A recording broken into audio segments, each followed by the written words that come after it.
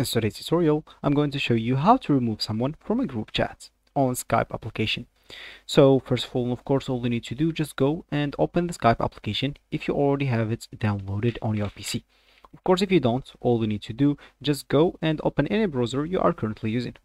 Once it's opened, all we need to do now is just go to the URL section, type download Skype, hit the enter button, then go to the first link and start downloading the application.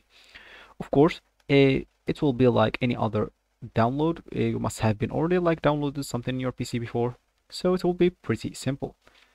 So once you did that, you will find the Skype downloaded. You will need to install it and open it.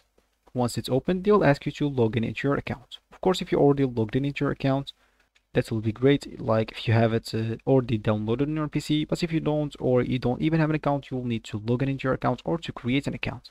So once you did one of these two options, you'll find yourself here with this homepage or this main screen. And as I said in the beginning of the video, you would like to remove someone from a group chat.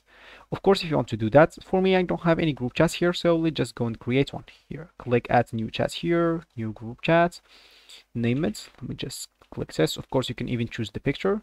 Go next. You can add people, of course.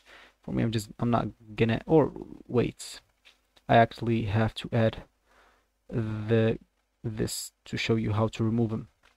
So as you can see now, we have two participants in our group.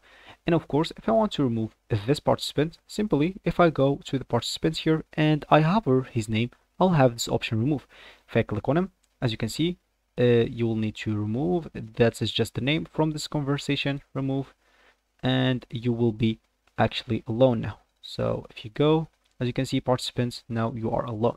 So this will be actually for this tutorial. I hope you like it. Thank you guys for watching, and goodbye.